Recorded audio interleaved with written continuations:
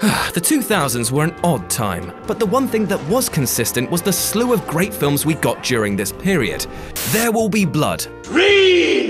The Dark Knight. However, with so many great films, it was exceptionally easy for others to slip through the cracks and not get the attention they deserved.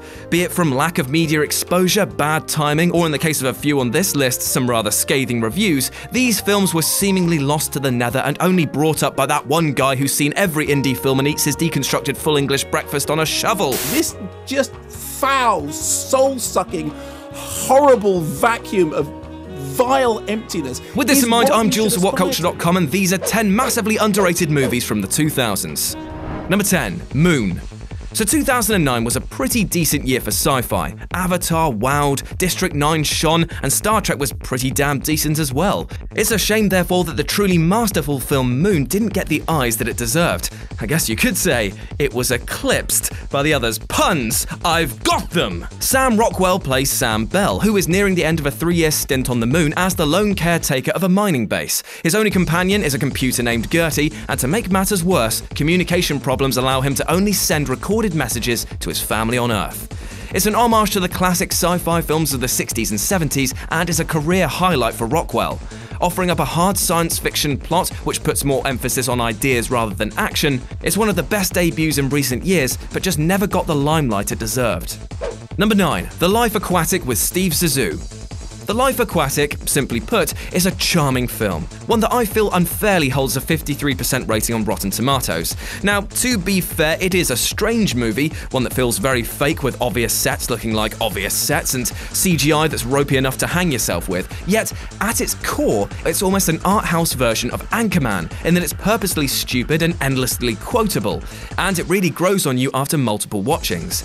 Ignore the warnings on this one because Wes Anderson has crafted one of his warmest films and managed to make a movie that gets better with every viewing. Number 8. I'm Not There.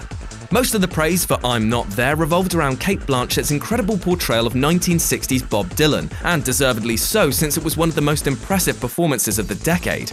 But I'm Not There is not technically about Bob Dylan. Rather, it casts 6 different actors portraying different aspects of Dylan's persona at different parts of his life. Blanchett plays the most recognizable version of Dylan to most people, but Christian Bale, Heath Ledger, Richard Gere, Ben Whishaw, and Marcus Carl Franklin all get their turn to put their own stamp on one of music's most enduring icons. Of course, it goes without saying that the film has an absolutely brilliant soundtrack, but almost every other facet of this movie is done incredibly well. Its editing is top-notch, its acting extraordinary, its writing fresh, and it's much more entertaining than many gave it credit for. Number 7. Valhalla Rising. A sparse, gritty film, Valhalla Rising is brutal in its execution. It is slow, however, almost to a fault, focusing not on dialogue or plot, but on images, mood, and emotions. In many ways, Valhalla Rising is almost a silent film, but I doubt there was ever a silent film on this level of violence. Long stretches of the film are punctuated by scenes of extreme, where the main character, called One Eye, reveals himself to be an unstoppable killing machine. Valhalla Rising is a study in minimalism. None of the characters except One Eye have names and characters rarely speak, and few details are given as to where the plot is going. It's a challenging watch to be sure, but for patient viewers, Valhalla Rising is a brilliant journey. Number 6. Mary and Max. Claymation is hardly the most alluring genre, and indeed, Mary and Max has hardly the most enjoyable sounding plot. It's the story of 2 lonely individuals, one a young girl from Australia, and the other an obese New Yorker with Asperger's syndrome, who become unlikely pen pals and who correspond for the better part of 20 years. It may not sound great, but Mary and Max is an extraordinary display of filmmaking prowess, starting with the gorgeous animation, continuing with the wonderful voice acting from its cast, and most importantly, it has a story that is simple, sincere, and profoundly emotional. It deals with a variety of relatable ideas, including loneliness and anxiety, and also confronts some complicated issues such as depression and mental disorders. The sum of its parts ends up making Mary and Max one of those rare movies that truly has something for everyone. It received rave reviews but is rarely talked about, so do yourself a favour and check it out. Number 5. The Guard. It's Ireland meeting USA in one of the most enjoyable movies of 2011, with Brendan Gleeson as the all-round stellar actor leading the charge. It's a fresh take on the buddy cop formula and one that allows for a great sense of comic flair between the 2 leads. It's the highest grossing film in Irish history, but there simply weren't enough eyes on this abroad, which is a shame as the dynamic of the duo and the charming setting coupled with some really beautiful shots really deserve some more attention. Number 4. The Fountain. The Fountain is, let's just say it, polarizing. People either see it as a modern-day masterpiece or an exercise in self-love, yet you can't deny its uniqueness. Early on in its production, the budget for the film was cut considerably, and as a result, the team decided to make a film nearly free of CGI. This reliance on natural shots creates a film which is utterly breathtaking to look at. While this doesn't excuse the film from being very unfocused, nor has it stopped it from becoming a much-loved cult film. It's flawed, but for its sheer beauty and attention to visual space, it's well worth a watch. Number 3. The Grey. Timing is everything when it comes to releasing a film, and unfortunately, The Grey came out at a time when Neeson was kicking out quite a lot of action thrillers.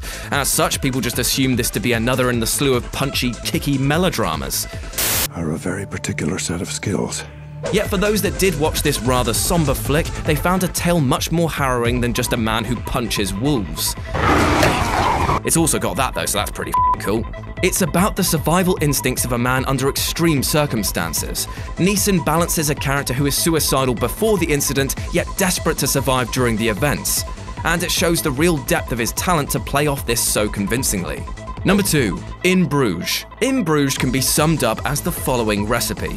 1 part inconsequential dialogue, 2 scoops of outstanding artistic direction, 600 milliliters of humor darker than my backstory, You're an inanimate object! 20 heaped spoons of outstanding acting, all mixed in and stirred over a heated hob until gritty. Oh, also served with a dwarf. The film is utterly brilliant and is possibly one of the smartest crime narratives in decades. When you can go from laughing your ass off to almost tearing up within a sentence or two, you know you're on to a winner. And number 1, The Fall. How is this film not a classic? I still don't quite understand. Not only is it one of the most ravishingly gorgeous films ever made, it has a story and characters that aren't particularly lacking in any category. The Fall doesn't contain any profound insight into human behaviour or have any brilliantly witty dialogue, but if you accept that cinema is an inherently visual medium, then The Fall is one of the most inherently cinematic films of all time. Lee Pace plays a movie stuntman stuck in a hospital who regales a little girl with an epic tale that provides most of the weight of the movie. He has an ulterior motive in telling the stories, which I won't spoil for anyone who hasn't seen it, but that doesn't stop them, as imagined by the little girl, from producing some of the most astonishing images ever put to film. True, it's slightly self-indulgent, but this is like eating a rich chocolate cake. There's flavour in every sense of the word and worth stuffing into your eyes. I have an eating problem. And that's our list. Got any other underrated films from the 2000s? Well, let me know about them in the comments section below. And why not swing by Whatculture.com for more news and articles like this every goddamn day. As always, I've been Jules, you've been awesome, and I'll speak to you soon.